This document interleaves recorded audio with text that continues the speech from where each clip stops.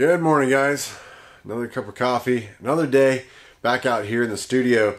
And what I'm doing is I'm putting together my fire bag. It's that time of year, fire season is upon us. It's good to have all your gear vetted, stowed, ready to go.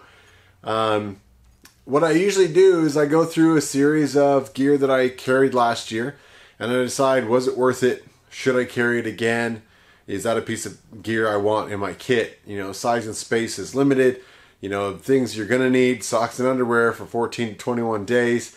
You know, your tools, your shelter. You got your basic core necessities you need. And then there's the sort of nice to haves that make your job easier.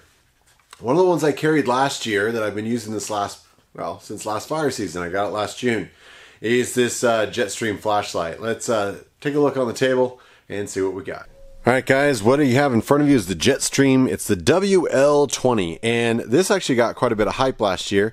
And I know I'm going to start out by saying that this has been basically 1 year in the use review, not an open the box. If you guys have been watching my channel or following me for any length of time, you know that I can't stand doing open the box videos. Jetbeam themselves wanted me to do the video very quickly. One, in the middle of fire season, really couldn't afford to get that done, and of course want to get more testing in on this flashlight. So had this for about a year.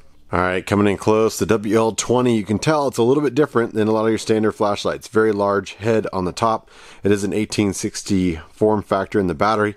It is a tail click switch. We'll talk about that in a second. Nice O-rings, good construction, pretty simple. What makes this guy unique is the head here. Let me spin her around. All right, staring down double barrel there of their LED emitter. It is a nice smooth reflector. I got some decent distance on this. We'll put in some pictures here and some run times and things like that. But what it makes unique is as the head clicks, you can hear that very positive click.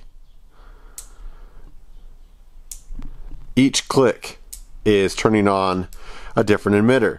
There's the red mode, white mode, green mode. Alright, now I mentioned the tail cap is a standard switch, but there's also two secondary switches on each side. And that's how you're going to go through the different modes. Alright guys, red on low. This is during the day on the inside of my garage.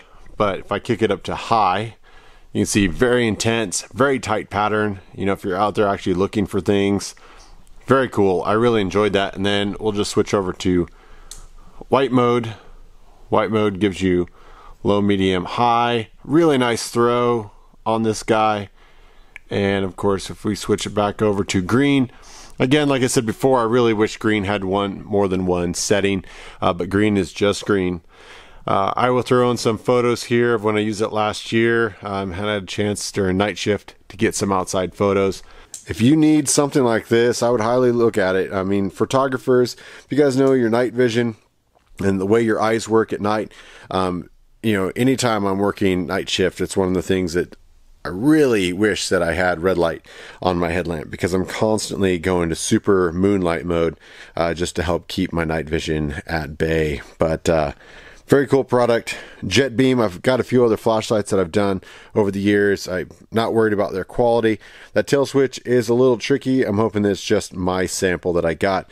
If you guys have this or are looking for this, give me a comment down below. Let me know what you think of the idea of this form factor of a flashlight. Let me know what you think of the price point and whether you would buy it or not. I look forward to hearing from you. This is Beast with the Jetbeam WL20. We'll see you guys down the road.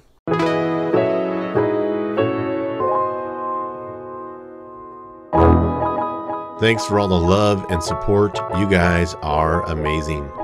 Please like, share, and subscribe. Follow the adventure on social media, and we'll see you on the road.